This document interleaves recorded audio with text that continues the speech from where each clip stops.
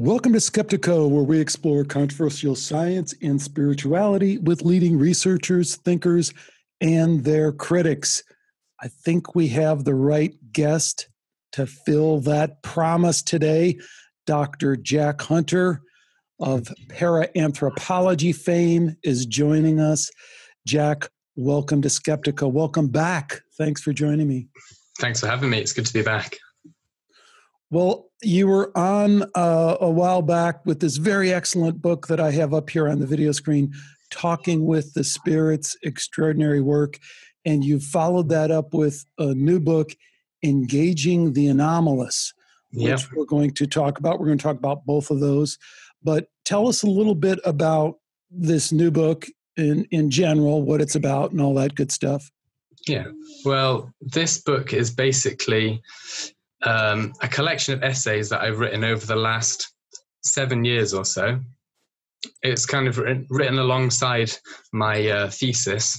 So in a way, it's kind of like a mini version of my thesis. My thesis actually takes parts of the chapters from this book and kind of expands on them and makes them a little bit more academic.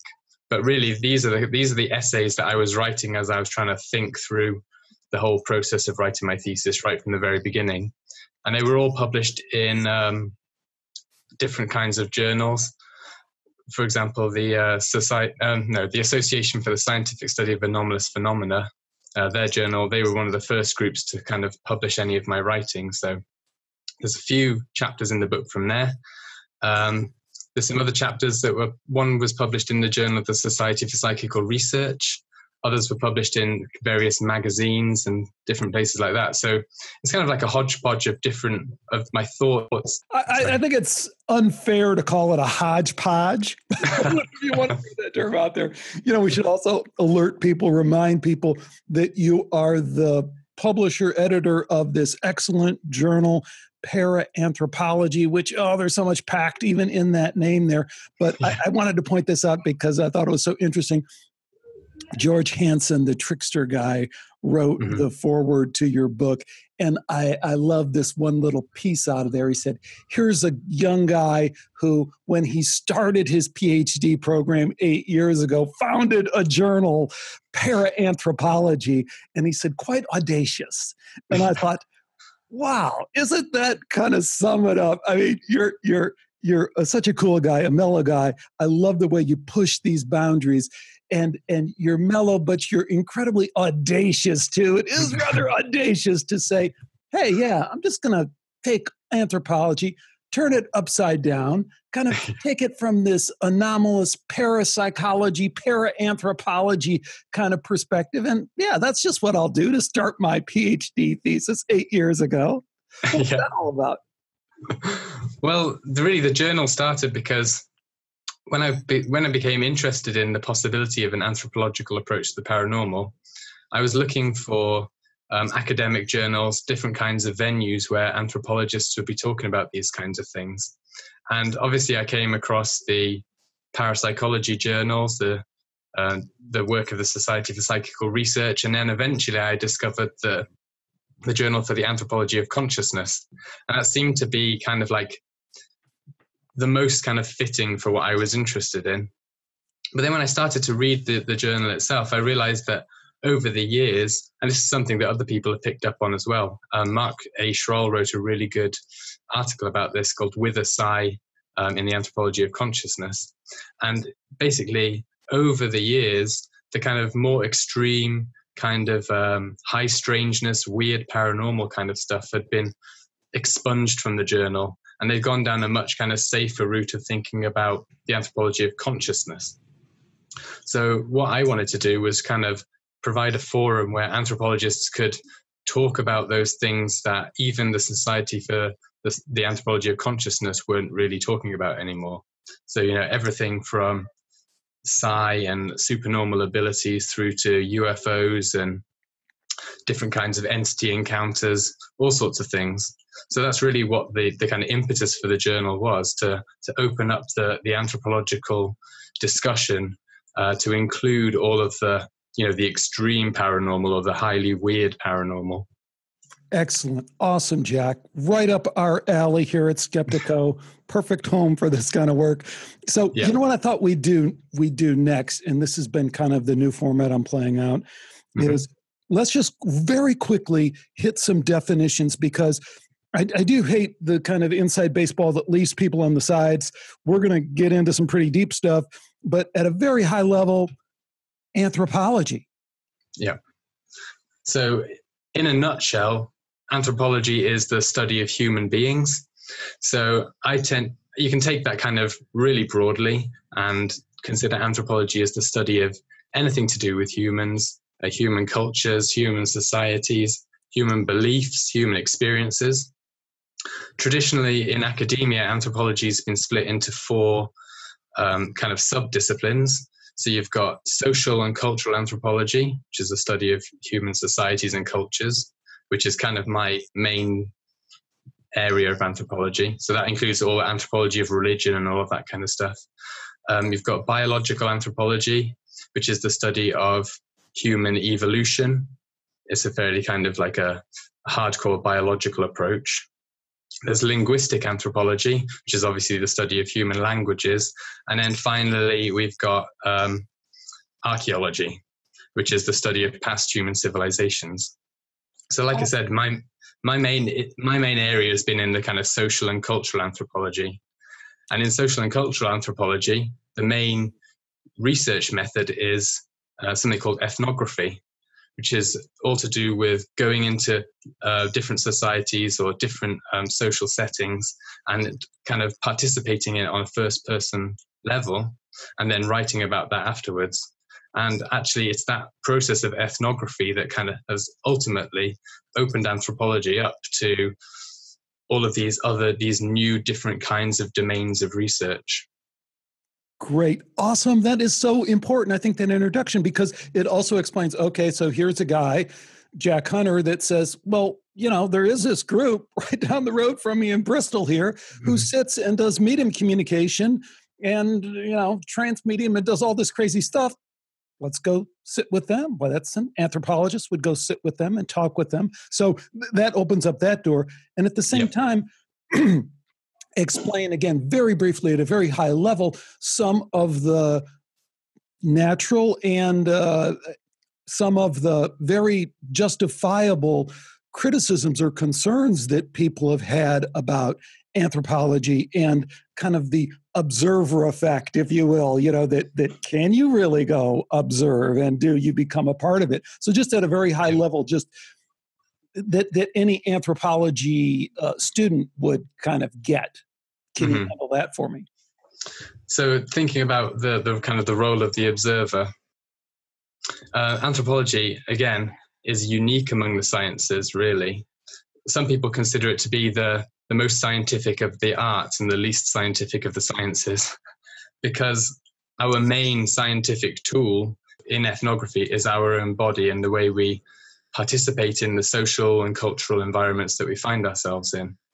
So automatically you have this kind of a problem. It's been a problem throughout the history of anthropology of how objective as our research tool. So we're kind of in there from the very beginning. And this has led to something called, or a kind of like a taboo in anthropology against what has been called going native.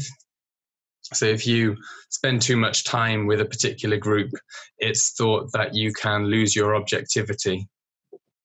But actually, one of the things that's arisen out of my own research into anthropology and the anthropology of the paranormal is that it's only through losing our objectivity, really, that we can begin to fully understand what's going on in these situations.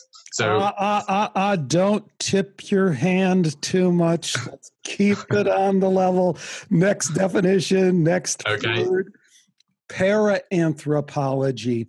And we need to kind of keep it at that high level, but then hint at why we really don't want para anything, right? We don't really want para, but that's the word we're stuck with. But first, how have you used that term, coined that term in your journal, and what does it mean for someone who runs across it for the first time?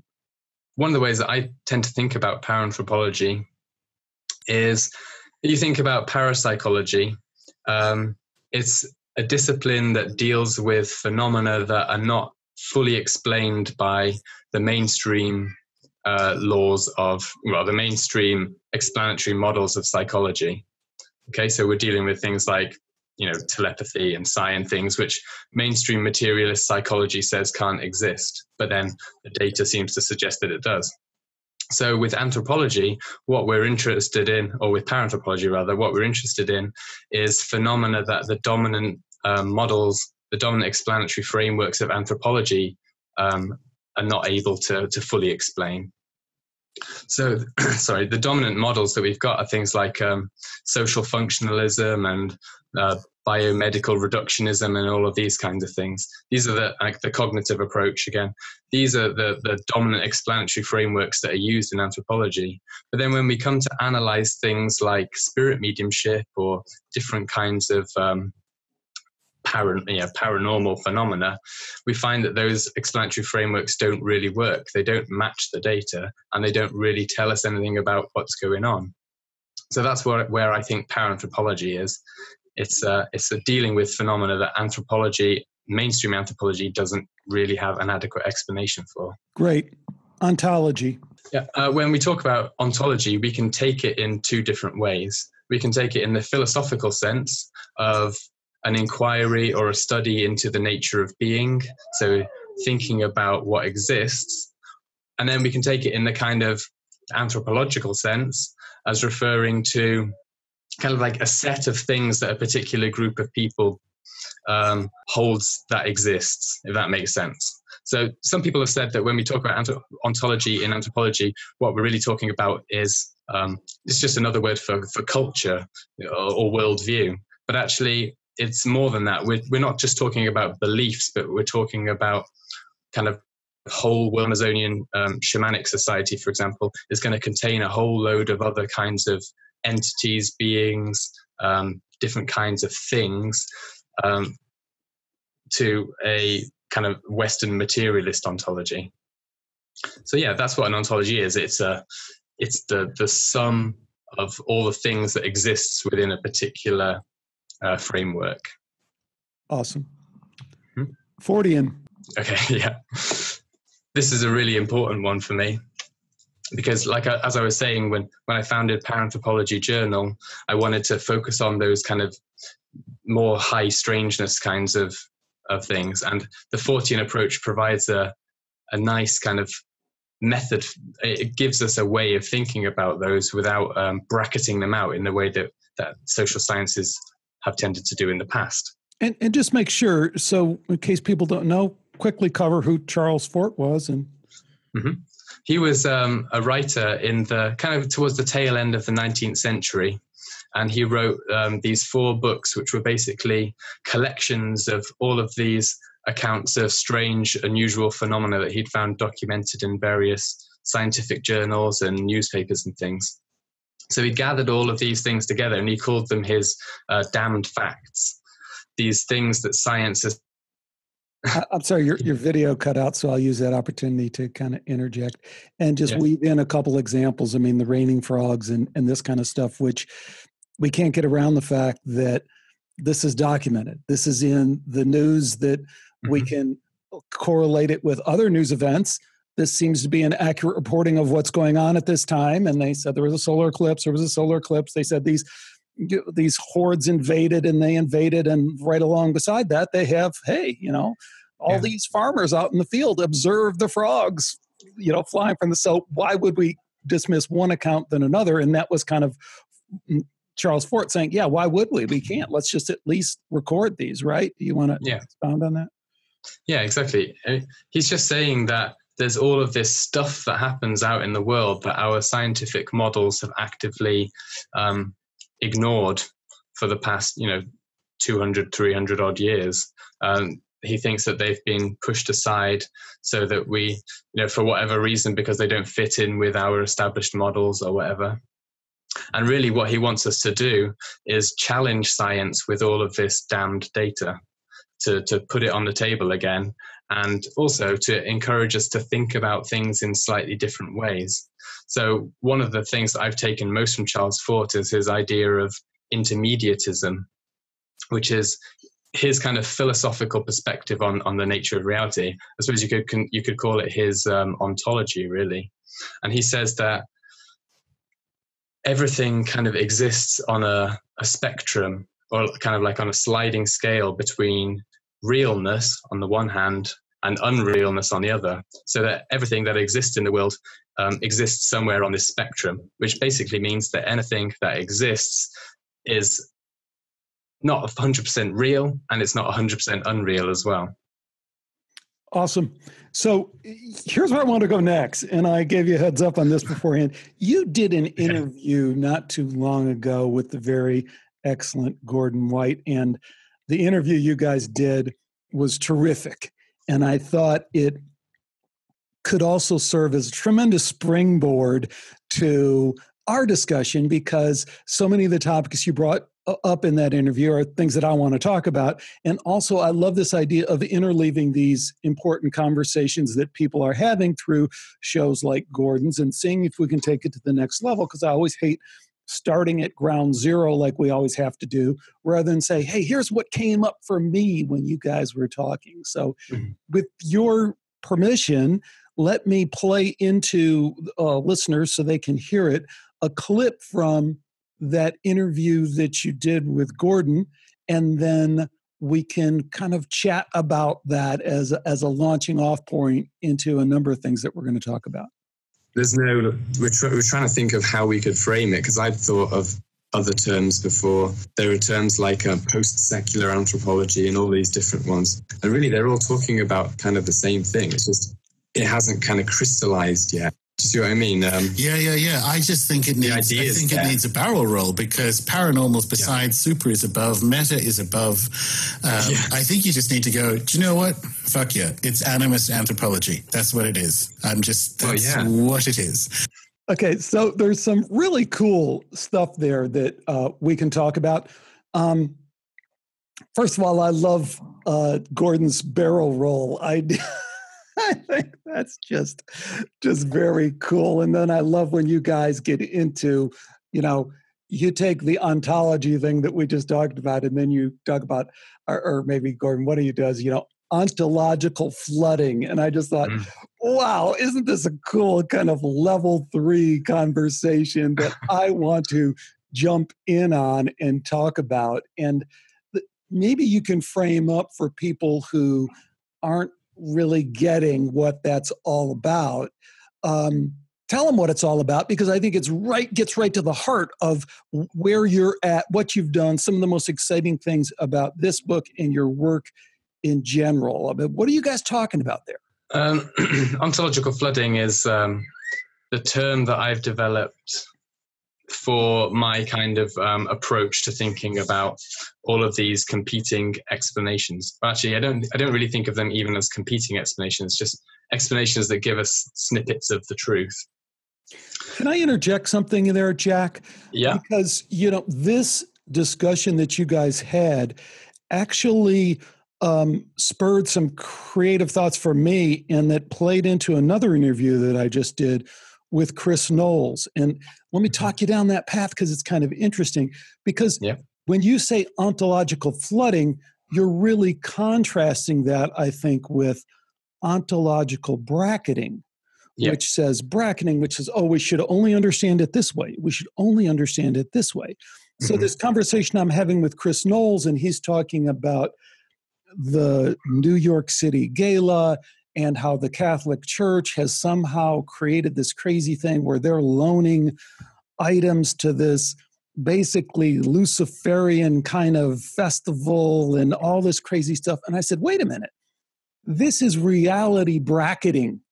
This is, on one hand, saying, oh, this is just fashion. Don't worry about it. It's just fashion. And on another level, it's saying, well, no, this is spiritual. This is about the church. Oh, this is political. This is about the Pope and Catholicism. Oh, no, this is about mind control and culture shaping.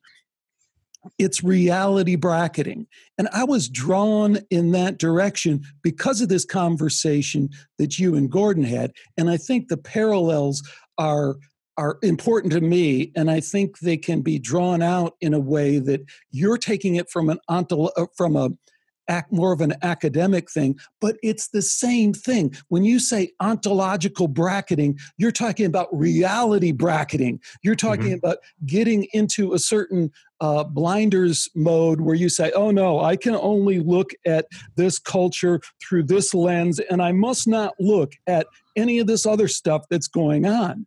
And what I think you're saying is, no, we need to look at what's going on from all these different realities, and we need to look at them all at the same time, which is even more difficult.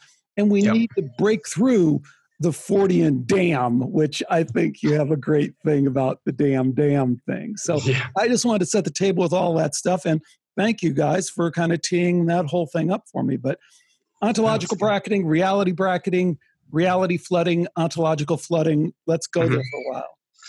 Yeah, so I think what really comes out of this idea of ontological flooding is the idea that we need to embrace complexity and not be so kind of set in our ways when trying to find simple explanations for things.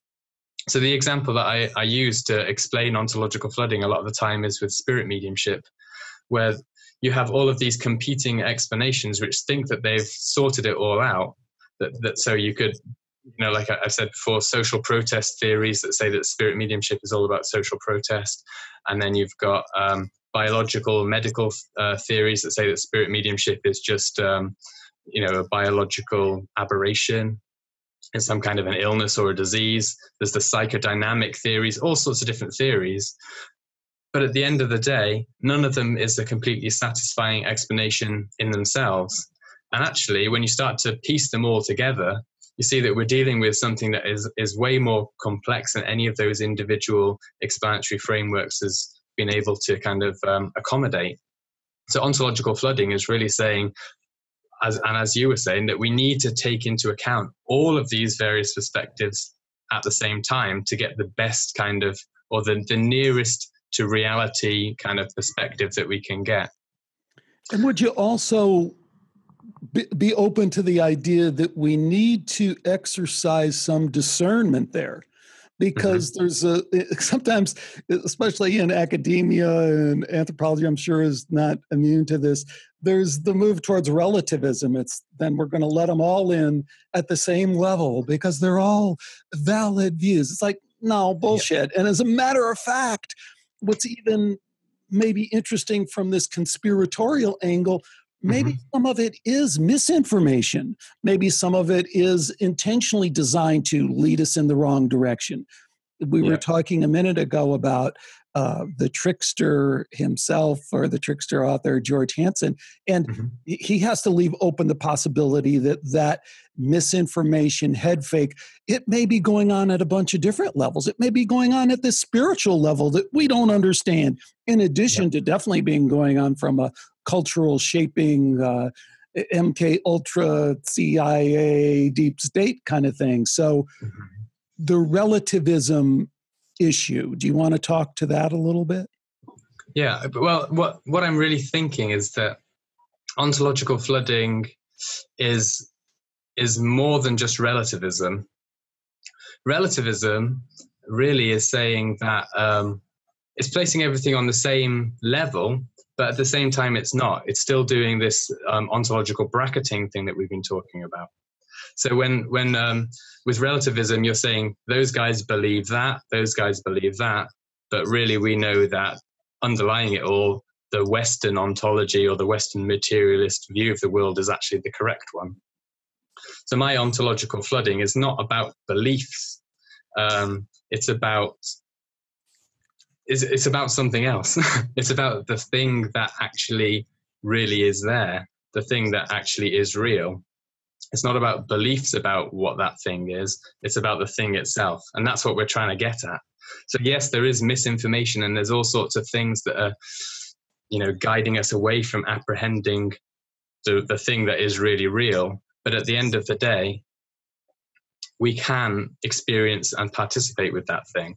Does that make sense? It does, but give us an example, particularly maybe a personal example in your work, because, again, let me remind people, especially from that first book that you wrote, and that you're there in the trenches. I mean, you're doing some of this shit. You're living it, So maybe some examples will help ground people into what you're talking about.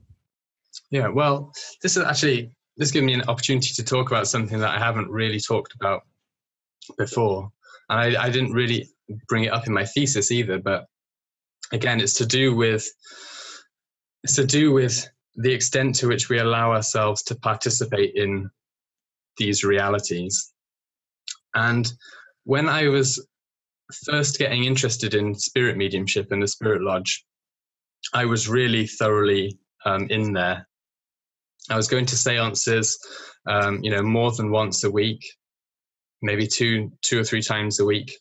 And this is like I said, I mentioned this before, but it's kind of, I always thought an interesting point. It's basically right down the street from you. It's just going to the hills of Brazil that have never seen a white man before. This is right down the road. Yeah. And that's the thing. Anthropology is about the study of human beings. So you can do anthropology wherever there's human beings. I would also suggest you could do anthropology just on your own, using your own body as subject matter.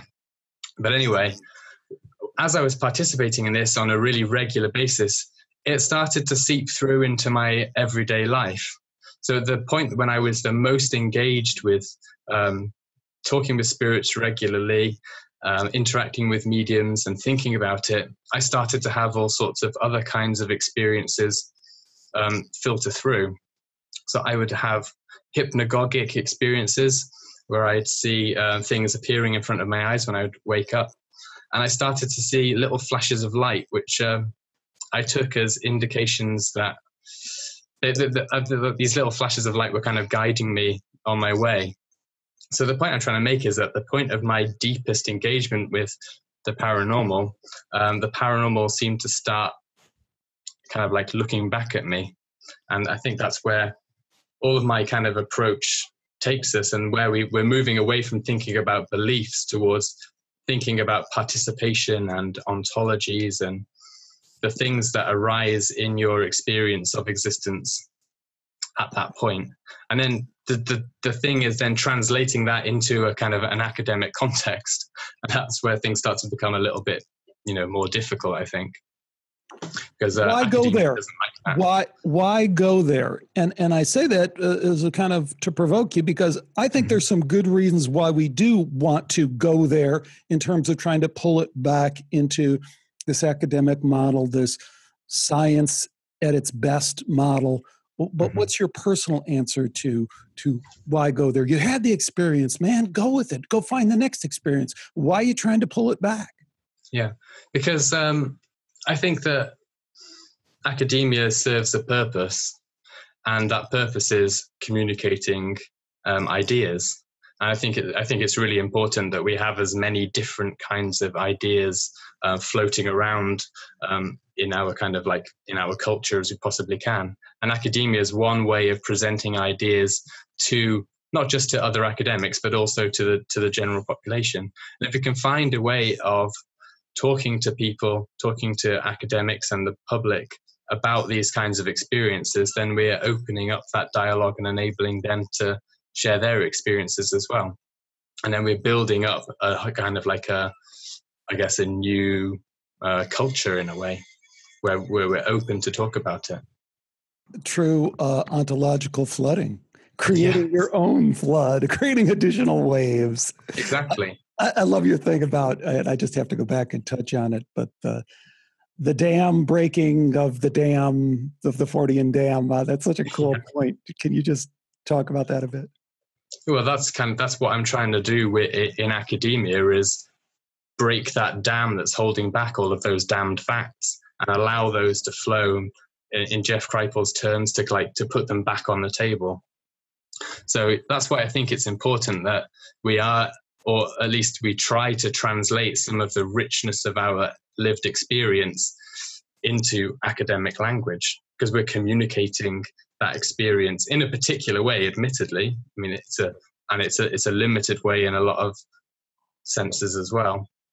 But it's an attempt to communicate as clearly as possible and as honestly as possible that experience of the world. which is an important thing. Okay, so I want to go back and pick up on this other part of the process for me, the skeptical process I like to take people through, and that's this look for the conspiracy part. And we talked about that a little bit, the basic idea being that we can't assume that all the information we're getting back, regardless the source, is real, valid information, whatever that means. So we have to look for the conspiracy, whether it's all those things that we said, whether it's in this world or the other world. And I'll tell you the piece that I wanted to cue up that relates to that, I think, in maybe a strange way for some people, but it does for me, and I definitely think you'll see the connection. And that's my recent interview with Dr. Dean Radin, who, of course, has abandoned parapsychology for magic. Let me play this clip for you from my interview with him, and then we can chat about it. I've talked to Joe McMoneagle about how he does remote viewing as an example. And he says, well, he knows that next Tuesday, somebody's going to hand him a photograph and he needs to describe it. Well, the moment he knows that that's a task in the future, he has the answer already. So and he has it in full detail. I mean, he described a submarine 9 months in advance in great gory detail. So the idea that somebody can describe a sequence of events that in the future that is veridically correct is well established as a psi phenomenon that people can do. And there's no better way of getting into a psi-conducive state than having your body go away for a while. I would say then that, yes, I completely understand the counter-arguments, but I'm not persuaded. I'm not persuaded until we get to a point where we have a way of communicating in some fashion to the person when they are in fact dead. And the only way I can think of doing that at this point is maybe through mediumship. But even in mediumship, we don't know where the information comes from. Yeah, but if we're going to play this consensus reality game, which at some point, if consciousness is fundamental, if everything is, as you were alluding to before, if everything is a thought form, if we are creating our reality literally and creating some of the entities that we interact with, if we're creating those crows, well, then really all bets are off anyway. Right. So the idea of bringing any of this into the lab, what is a lab? Measuring it, what is measuring? All that stuff goes out the window. So No. See, it is very important not to do a regression to the past. We don't simply want to accept something because that may be the explanation that makes us feel good. I'd love to think that the consciousness persists in some way, as I think most people would, but I also aware scientists. That's not the issue. No, just make sure we're talking about the same thing. I'm saying every experiment in your lab can be explained by spirit intervention that you're not aware of, that you will never be aware of. Because if spirits have this power to present themselves or not present themselves, or if we're to believe the accounts, deceive or not deceive, then you will have no way of knowing. You're looking through the wrong end of the telescope. There's an order of intelligence that I'm just hypothesizing here, which is much greater. So the idea that you're somehow going to be able to measure that is if we're going to go down that path, we can always pull that card out in the same way that you're pulling out that card with near-death experience science. I mean, at some point we have to say, okay, we're going to play this game of consensus reality, of science game that we can collect and we can measure. But at another level, we can't collect, we can't measure. That's the idea that consciousness is fundamental and everything is a thought form. So the question then is, can we approach magical concepts, let's say? Can we approach those ideas in a way which is not dependent on faith? I'll end it there. I'm sorry to play such a long clip, but I do think we're now getting to one of the fundamental issues associated with your work and this work in general is that, yes, we do want to pull it back to academia, but once you go native, to use your term or misuse your term maybe, can we ever really go back if we accept this extended realm? Can we then put on a different hat and say, well, wait a minute, let me measure it? That's a good question. And it is the crux of the issue that we're getting at here. Once we've established, that complex reality is out there. I think what it means is that we have to develop a new kind of a science. That our old methods of science are not necessarily going to work anymore with this new expanded view of reality, and we're going to have to develop some kind of a new science to deal with it. And there's a good chance, and this is one of the ideas that was coming across in the discussion with Gordon, that our kind of older ways of thinking, maybe kind of animistic ways of thinking. We're thinking about an animist anthropology. Perhaps some kind of an animistic way of thinking might be kind of closer to the, to the truth, closer, more accurate model of reality. Does that make sense? It does, but it still doesn't, I think, get to the fundamental problem. And I guess because it's a psychological problem, it's a human nature problem, is that, damn it, we like to measure. We like the illusion of control, the illusion that, oh yeah, I got it now, I measured it down. Oh wait, I measured it even further. This is even more statistically accurate. Yeah. So let's take a minute before we jump into animism, which is the next topic I want to talk about, because I got some ideas on that too, is this idea of the backdoor materialism, which I have the utmost respect for Dean Radin. I think he is a treasure, an absolute treasure. And I think he had a great response to what I was laying on the table, and I like his response. But I do think there's some backdoor materialism going on here when we get to the point where we go, okay, this materialistic model that everything is this big clockwork operation that we can measure, okay, we give up on that. And then we go down that path, and then a little bit later we found ourselves going, but yeah, can I now measure this other weird stuff that I'm getting into? So backdoor materialism, I throw that on the table. Tell me what you think. Yeah. Well, again, I think it comes down to this idea that the science that we're using at the moment is, we're going to come to a point where we realize that it's outdated. Yeah, but that's an easy answer. I mean, it is. I mean, what would be an alternative to that science? I remember a while back speaking with Raymond Moody, and I love Raymond Moody, the guy who originally coined the term near-death experience, wrote the very first and seminal book on it, and I've had a couple of interesting conversations with him, and he's such a character because he talks in these riddles and rhymes, and he does so intentionally, and his point was nearly the same, but he made an important distinction that I thought was worth pursuing. And he said that our system of logic and our system of language is not adequate to address those. And I was particularly drawn to his idea that our system of logic doesn't work, because I think implicitly we're all married to this idea that, well, logic is the one thing I can hold on to. And for someone to come along and say, no, maybe there's a different logic out there that then would have its own science associated with that. Do you have any thoughts on that? Well, I agree with that. I think our logic is, it was made for a particular purpose and it works in certain domains, but it's not the be all and end all. That there are other ways that we can experience the world, other ways that we can interpret the world and live in it. And again, coming back to this idea of animism and relational ontologies and all of these kinds of things, that perhaps they offer us maybe they're not the final product, but maybe they offer us a new route or a different route out of the kind of quagmire that we're in at the moment, struggling to fit all of this stuff into our outdated science. So maybe we're looking for some kind of an animistic science or some kind of a relational science or something. But yeah, this is the crux of the issue, and it is difficult to talk about. Excellent. Love it, Jack.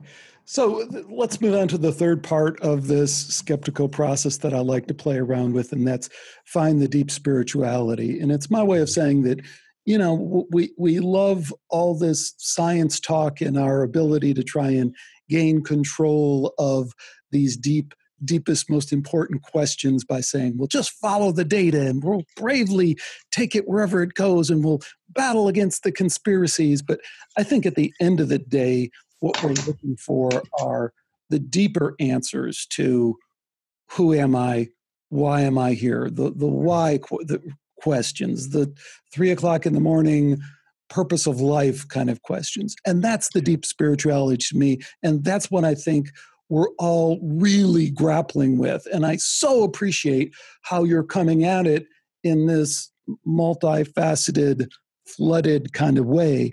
But I just want to make sure that that is what we're talking about. And I think that leads into this idea of animism.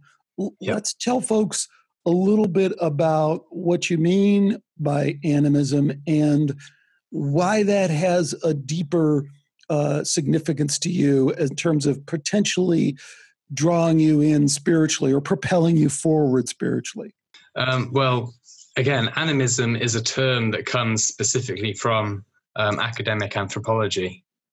So we can go back to E.B. Tylor, who is widely regarded as the founding father of anthropology. And he coined this term animism to refer to the belief in spiritual beings. Okay, so Tylor's dealing with belief to begin with.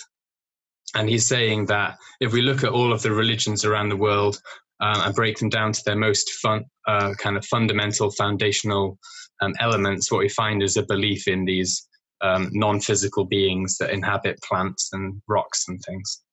So help people understand animism compared to, let's say, panpsychism, or compared to materialism, or compared to idealism, without getting too much into the philosophical kind of part of that, but just at a really kind of quick level, the people who are saying animism, when they throw it in that same sentence with idealism and, what are they talking about?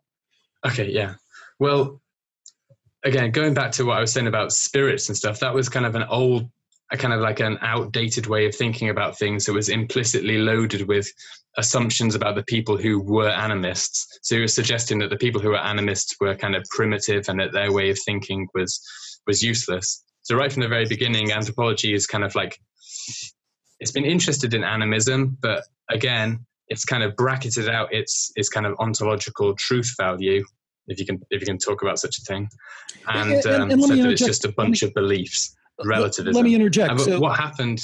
Let me interject and see if this is true or not, because sometimes me coming as a total novice might help, but you got to correct me because it's totally wrong. So the anthropologist walks into the forest of New Guinea and he goes and talks to the shaman, and the shaman says, "That tree just talked to me, and that rock is also wise in this way, and the water is this." And the guy's taking his notes. He goes, "Okay, this guy's really kind of has this really weird belief system because he thinks all these things are alive and have this spiritual quality to them." Right? So that's is that what originally they thought animism was from it? Yeah, and they thought it was a belief system because they implicitly understood that, again, the Western materialist scientific ontology was the only one that's actually true, the only one that's actually real. So, yeah, eventually, though, through more and more ethnographic engagement with people, so more and more anthropologists going out over the years and living with people and interacting with them, learning their life ways, they begin to realize that animism isn't just a belief system, that animism is actually a mode of engaging with the world. So it's a way of living in the world. It's not just about beliefs, it's about practice and experience and participation in the world. And this is now, animism is often referred to as a relational ontology.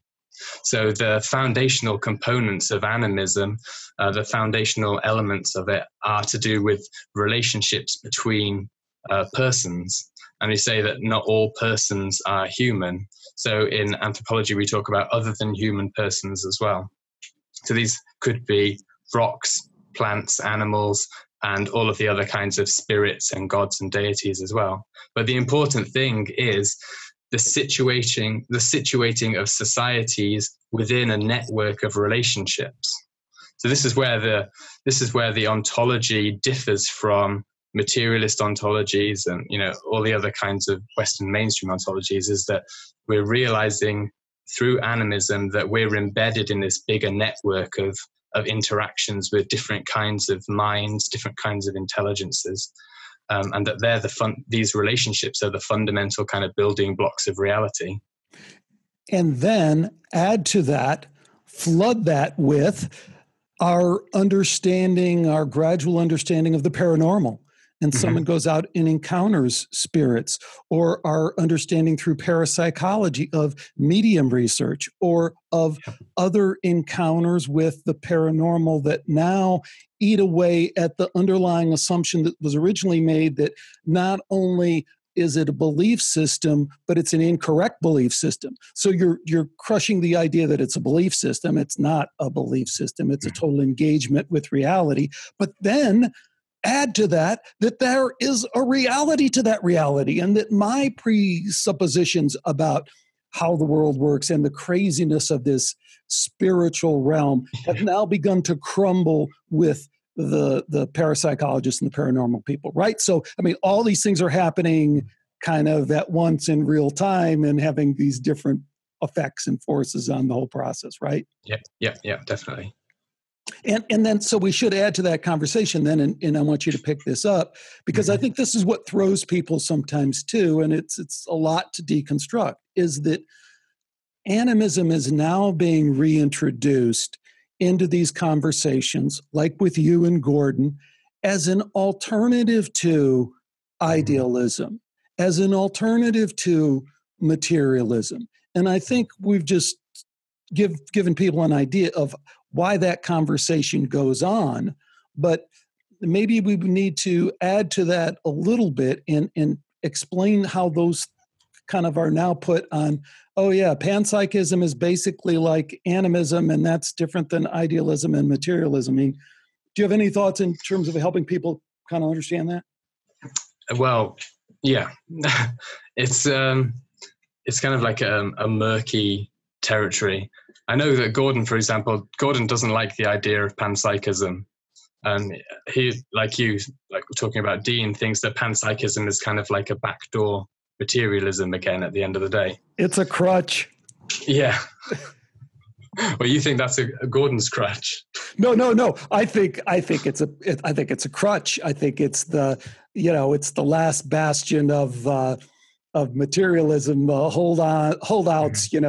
One foot on the dock, one foot in the boat, kind of thing. Mixing metaphors, but yeah, it's on the way towards animism, but it's not willing to go all the way. And when we talk about panpsychism, for example, we're talking about some kind of like a fundamental kind of consciousness or a fundamental awareness that isn't, it's not consciousness as we understand it. It's the basis of awareness. Whereas when we're coming from an animistic perspective, that other consciousness has just as much agency and intention in the world as we do. They just express themselves in different kinds of ways. So the consciousness of a rock isn't necessarily just some kind of like a flatline background consciousness, but actually it possesses its own agency and intention in the same way that we do. But it expresses its agency and intention in the world in a very different way, perhaps over like vast timescales or things like that. Okay, and this is fun because this is now an opportunity to take the conversation one step further, because I'm listening to you and Gordon and all your cool thoughts on animism, and I'm thinking, but guys, you've missed the point in the same way. It's on the way towards what? Again, I mean, take these different wisdom traditions, and I've always been interested in yoga and in the East, and in particular the Vedanta, non-dual kind of thing. Hey, man, all those people, they're saying, sure, it's spirits here, spirits there, spirits everywhere. On the way towards what?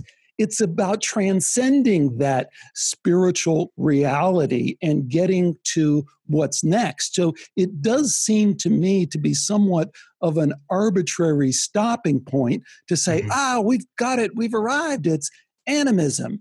Yep. It's like this discussion you're having about, does animism subsume idealism? And it's like, no, of course not, because idealism is really saying that it's all is closer to that non-dual Vedantic kind of, it all goes into one. The wave and the ocean are just separate only because we imagine them to be separate. So I've teed it up enough there. Let's start that discussion. Yeah. Well, I agree with you, because I don't think that animism is the place to stop necessarily. But again, like you're saying, it's one step closer to whatever the ultimate thing is. But I think it's a particularly useful way of thinking about the world, given that we have for the past 150 years been literally destroying our planet. It gives us kind of like a framework to rebuild our relationship with the kind of like the ground of our being here. Do you see what I mean?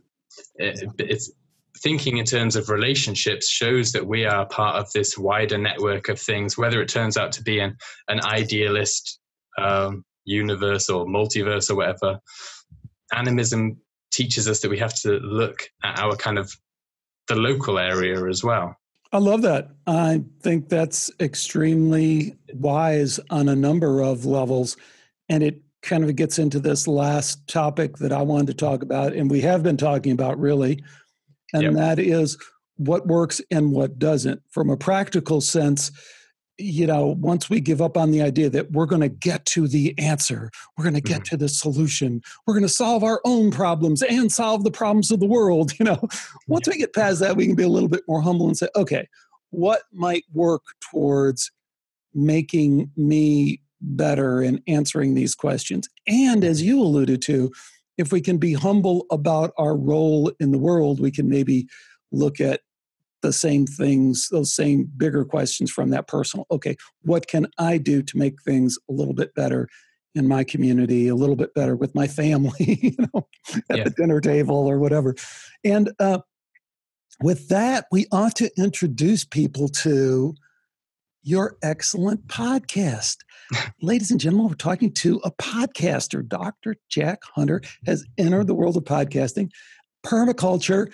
I swear I did not get the whole permaculture thing. Gordon's been talking about it for a year that I've been listening to him. I got it for the first time when I heard episode 1 of your podcast and how this relates. So let me play a clip from this, an extended clip, and then let's talk about it. Okay. I would argue probably that my approach is not so much to do with belief and it's more to do with experience. Okay. So the kinds of things that I'm interested in are usually rooted in, or from my perspective, they seem to be rooted in experience first, and then belief is something that comes later. So if you're researching religion, for example, and you're only researching religious beliefs, then you're not actually researching the real thing. Right, yes. You see what I mean? Yes. So I think that's where the connection is between, observation and permaculture and religious experience or whatever. It's to do with the way we experience and interact with this other mind out there, or this other thing. You don't need to believe it. You go into the field and experience and feel it. Yes. Then, yes. It's about changing the way we think about the world. And the thing, especially when you look at more traditional cultures, is, it's not, like you say, it's experiential, and it's how they understand their place within the world is how they survive. Yeah, and that's it. It comes back to this. Well, I link it in with this idea of, from deep ecology, this idea of an ecosophy, which is a kind of like a philosophy of place, or a philosophy that's emerged from a particular place. And that's exactly what we see when we look at indigenous cultures all around the world. Their way of living has emerged naturally out of the environment that they live in. And our problem in the West seems to be that we've developed one particular way of doing things, and then we're trying to apply it across a whole range of situations where it doesn't really work. We need to be reconnecting with our local environments in this way, developing our own ecosophies. Right. So it's like this, the kind of science we developed in test tubes. It works and it's observable and real, but when you apply that to natural systems, it just can never understand the complexity and dynamics of a natural system. Yeah. And again, this is part of how by oversimplifying things, we've created these enormous problems for ourselves, because we've gone into a growing environment and said, well, we want to grow carrots, and everything else is a weed, it's an enemy and has to be removed. we know that the soil wouldn't be there if it wasn't for the worms, and the worms wouldn't be there if it wasn't for the microbes that they're digesting it, etc., etc. And without the worms, there's no birds, and birds cycle phosphate and maintain fertility. Yeah. So actually, in this simplistic thing of going, just thinking about one thing and trying to simplify nature, that's at the heart of how we've caused these really colossal problems. Yeah. Such great stuff. That is so awesome. I got it for the first time. And talk about that. I'll tell you a little bit about what permaculture is, and then we can explore it a little bit more. So in a nutshell, permaculture is a design system that takes its inspiration from observations of natural systems. So say, for example, we want to design a way of doing agriculture. What we would do is look at the natural world and see how the most abundant systems work, and then try to emulate that as best as we can on our farm. So if you look at a rainforest, for example, which is one of the most abundant places on the earth, what we see is millions and millions of interactions between different kinds of organisms. So what you'd want to do is try and replicate that to the best of your ability within your kind of local environment. I'm not saying replicate the rainforest, but replicate an abundant space that is best suited to your particular local environment. So permaculture really emphasizes this element of complexity and this understanding of the world as being like systems of interconnecting processes and interrelated and interdependent organisms.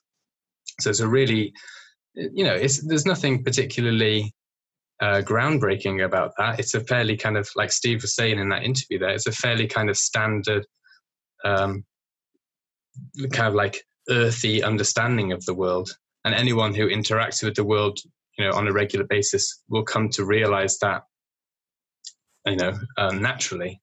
But let's not discount it too much, because it's not at all obvious. It's ontological flooding, right? Mm-hmm. In a whole different way. I mean, so draw the parallels. You've obviously totally living those parallels and have totally brought them into your being and your work, but make them explicit for folks maybe in a way.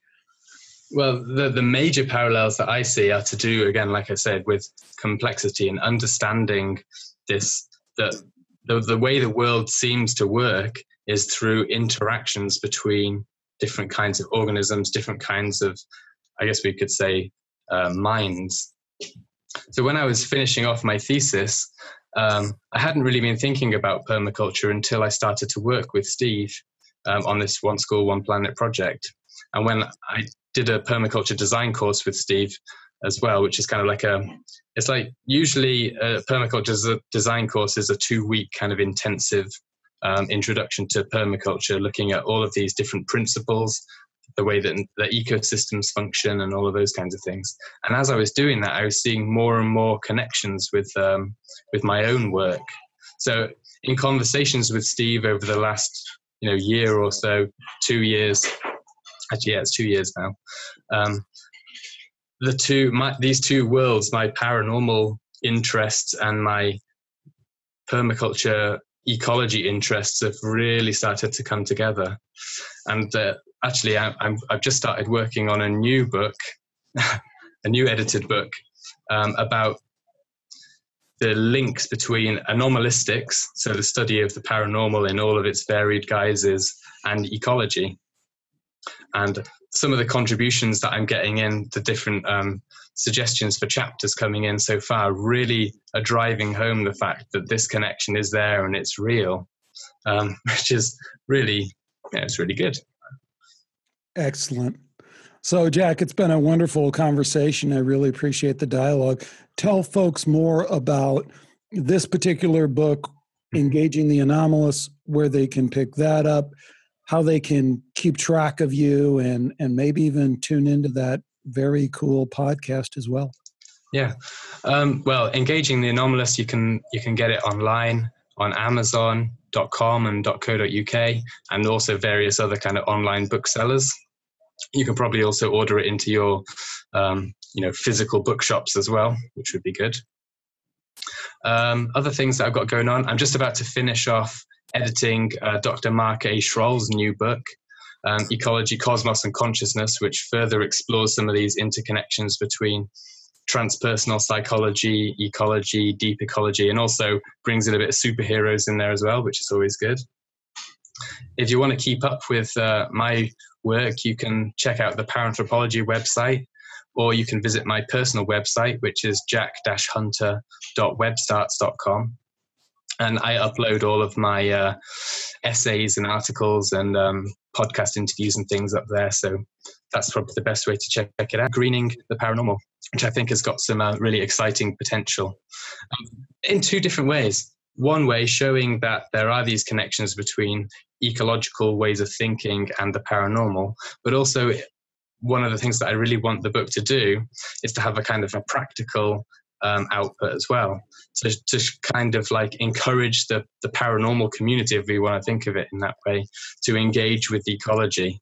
Because there's this thing called the greening of religion. I mentioned it in my interview with Gordon, where we have all of these religionists and people who believe in the various different faith traditions. That represents a lot of people. And if they were putting some of their, even if they only put a portion of their effort into regenerating our biodiversity or, reducing the consumption of fossil fuels or whatever, if they think about it in those terms, then it's going to have a positive impact. And I think that there are so many people who are interested in the paranormal that we could do a similar thing with the paranormal. And if paranormal enthusiasts start to take an interest in regenerating natural systems, in developing new ways of agriculture and things, then we'll be on to a good thing. Jack. Backdoor materialism. What world? That's a topic for another show. But I just so love what you're doing, and I so appreciate you joining me today on Skeptiko to talk about all this. Best of luck to you, and we'll definitely stay in touch. Excellent. Thanks so much for having me. So thanks for watching this video, and if it wasn't really a video but just an audio stored as a video, I apologize. But there's more videos out there as well. But please check out the Skeptiko website. You can see it here. We cover a lot of different stuff you might be interested in relating to controversial science and spirituality. A lot of shows up there, over 350 of them or so, all free, all available for download. So do check it out.